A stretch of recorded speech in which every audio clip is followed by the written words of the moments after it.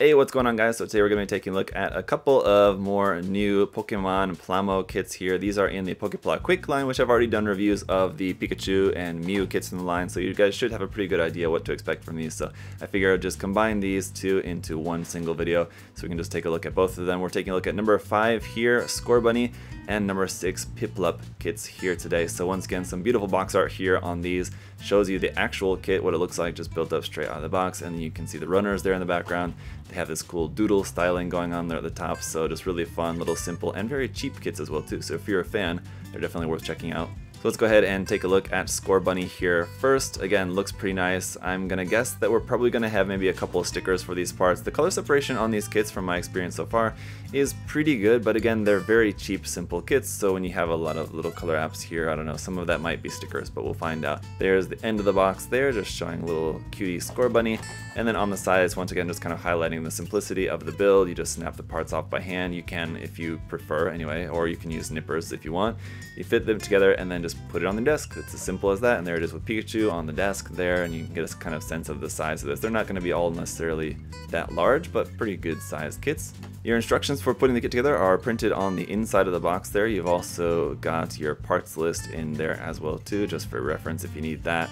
And a little guide just about how to place on the stickers there, I guess. That's all in Japanese. Really all you need to do is just follow the manual, and it's pretty simple enough to put these together, of course. The foil sticker sheet for this is a little bit larger than I would have hoped. You got a number of them, looks like 11 stickers you'll have for this. I was expecting the eyes, maybe the nose, but these other ones are a little bit kind of disappointing to see. Runner A1 is going to be a few parts in white, and then our only single yellow piece there, I'm guessing probably for the nose, is going to be right there. And then runner A2 has the rest of our white parts, as well as some red parts for, I think, the toes, the collar piece, and then the tips of the ears. As for the Piplup kit here, I'm guessing probably going to have a little bit better color separation for this one, as just looking at the photograph of the kit here on the front, it looks like those are kind of all separate colors for the most part, so that should be a little bit better on this kit. But once again, just kind of highlighting the simplicity of the build here on the front. There's a quick look at the end of the box, and then on the side, again, just showing how you can just snap it off by hand, put it together, and then put it right down on your desk or shelf or wherever you want to place that. So very cute indeed.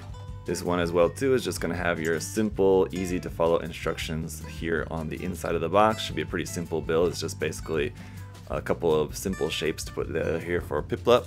Our stickers, fortunately in this case, are just for the eyes, and that's it, so you only got a couple of stickers to place on this. Runner A1 here is going to have a couple white parts at the top, a yellow piece over here, this kind of light teal color right there, and then a big blue piece for the head. And runner A2 is going to have our other big blue piece there, a couple other light blue pieces, and then some more light yellow pieces there for the feet. Alright, so here they are all built up. We'll take a look at both the kits there, the Scorbunny and a Piplup. And a special thanks to my two kids for helping me build these. We had fun building these together. I let them kind of do most of the building because these kits are pretty simple, and even though they're just 3 and 7 years old, they actually handled these pretty well. I only had to help a little bit. So fun kits to build with your kids, or just for yourself. Very simple, very quick builds. So these weren't built with any tools or anything, just the parts popped off the runner, put together, and stickers placed on there. Again, with the Piplup kit, I mean, the stickers are very minimal, just the eyes, so that's great. With the Scorbunny kit, there's definitely more stickers involved for the orange bands around the ears, the yellow parts on the side of the ears, the eyes, the nose, and also the pads underneath the feet as well too. There's stickers there. And for a quick size comparison, here they are compared with your standard HD 1/44 scale Gundam kit, so you can get a sense of the size of these. I'm not sure if these are actually in scale to each other or how these are in scale like in the Pokemon universe, but at least you guys can see. They're a few inches tall anyway. So again, guys, just to wrap up this real quick review of these kits, guys, this series is a lot of fun, especially if you're a Pokemon fan and you just want something as just a simple kit to put up on your shelf.